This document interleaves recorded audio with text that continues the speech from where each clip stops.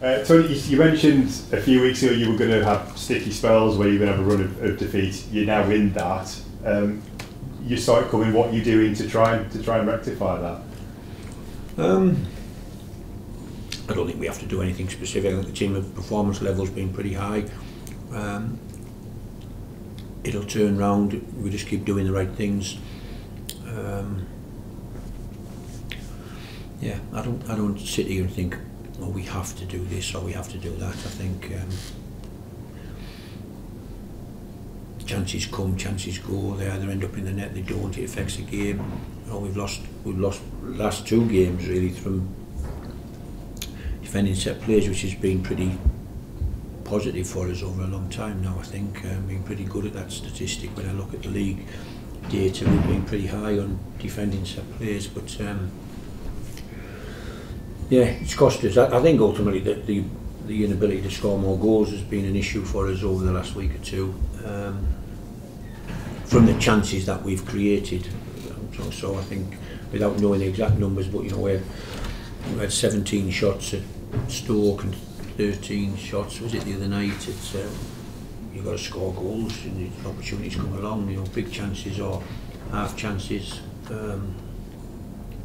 But generally I think the overall identity of the team is still strong, and I think we believe that over the longer piece we play as well as we know we can. We will win plenty of games, and I'm pretty sure we are more than capable of winning 3 or 4 on the bounce as we go forward, and it'll all balance out. I think the good teams, the better teams, finish at the top end, and the less structured teams or finish at the other end. So, and I'm pretty sure we'll finish at the top end. It just, again, there's a lot of good teams in this league, and there are a lot of good teams who are going to be very competitive. So let's see where we ultimately end up. But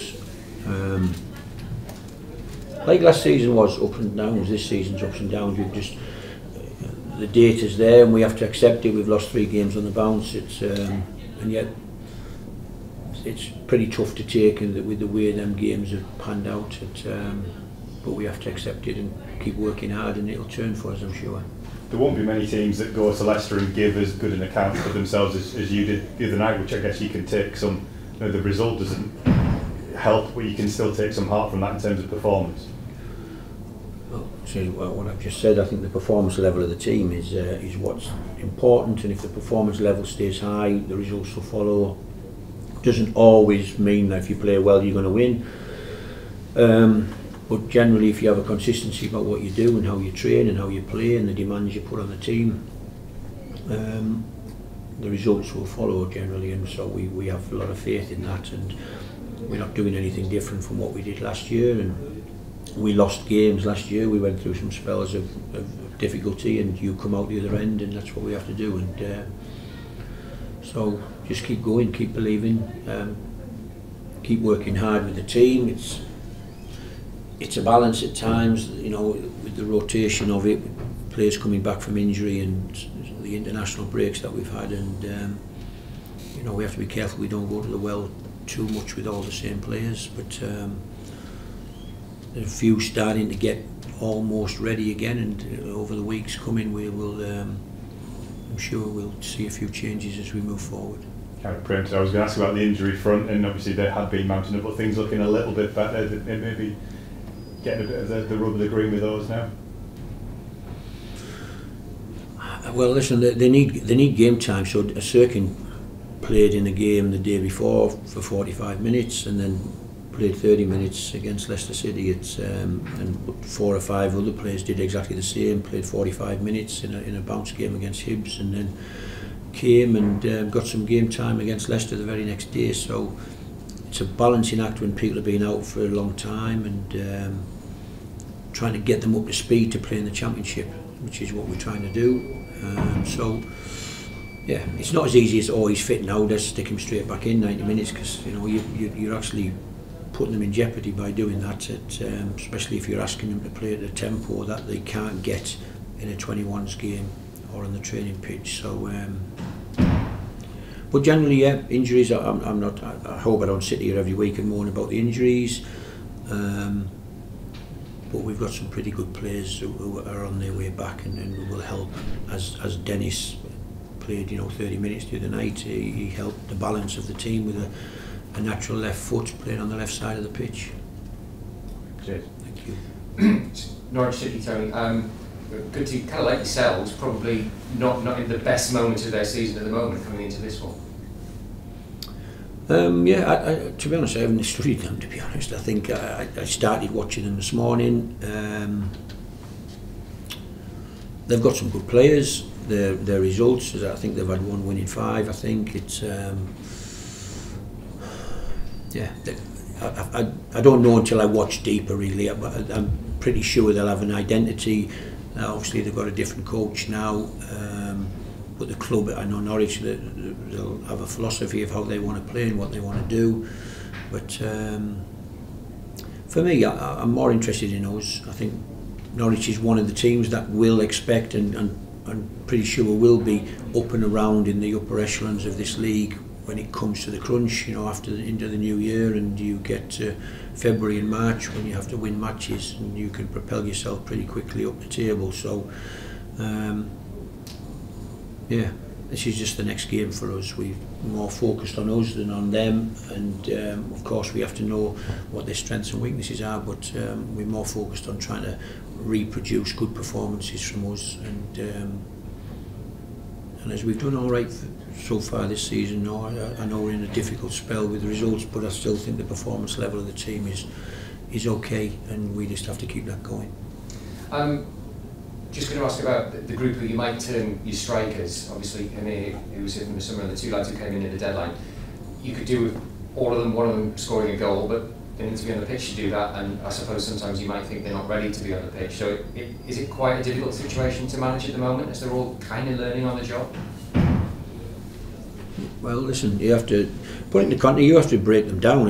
You're the journalists. It's I'm the coach. You're almost answering your own question there. It's to the point of, are they ready? Are they young? Are they working hard? Are we driving them in training? Are they taking the net off the back of the goal every day in training? If they were, I'd be putting them in the team. It's they have to. They've come from different countries. Some of them are finding it difficult to acclimatise, and the intensity of the work that we do. If as I said, if they were breaking the net every day in training, they'd be in the team. They are young boys learning their trade. Rusyn's not a young boy, he's 24, 25, but he's from the Ukraine, struggling with the language a little bit. Yeah, trying to integrate him in, and if I thought they could come in and do the job and help us score goals and win football matches, they would be in the team. Final one, just sort of general situation. Fans, I suppose, just naturally have oscillating emotions that go up and down with every single result, but when you sat in your chair, you can't afford to be like that, can you? I don't think I've ever been like that, to be honest. I look at the team that we're trying to put out on the pitch, and I think, do we know what we're trying to do? Do we know how we're trying to score a goal? Do we know how we play? What's the non-negotiables for our team? And yeah, I think the team is a really good team, and I think we should be judged at the end of the season on how many points we accrue, and that's how I look at football. I want them to play well, I want them to enjoy it, I want them to be competitive, but so does every other team. And whilst they might not be a bigger team with crowds and attendances and everything that goes with that as a big club, they are better financed clubs than this club in my, better salary. So I don't know, you don't know what the salary level of Leicester City is compared to Sunderland. It's they are bigger resourced football clubs, and yet does that mean that we have to be submissive to them? Are we going to let them beat us because they've got more money or pay their players more or have bigger squads or better quality players? The job is just to be ultra competitive, and I think we are in every game, win, lose or draw, and that's the challenge for us, is to try and be competitive in this division, which is God, I don't know how many, but the teams with parachute payments, you know, whether that be 40 million before they kick a ball, it's not easy for all the rest, but we've been competitive and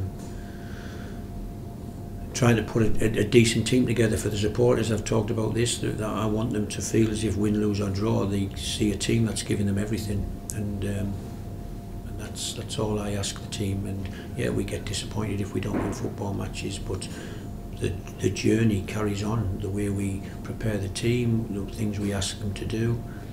Yeah, but I'm pretty relaxed where we are. It's, you know, I think we got 3 points less than what Derby had, what Burnley had last year at this stage of the season. So we shouldn't be too unhappy.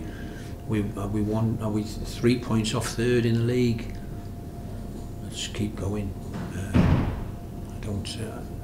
I wouldn't question anybody. They can be high or they can be low. People know the reasons why teams win and lose. I've lived in that environment for 20 odd years now, being a football coach. It's at the end of the day, we just try to prepare the team for the next game, and we do break down most games that we play and have a look what was good, what was bad. But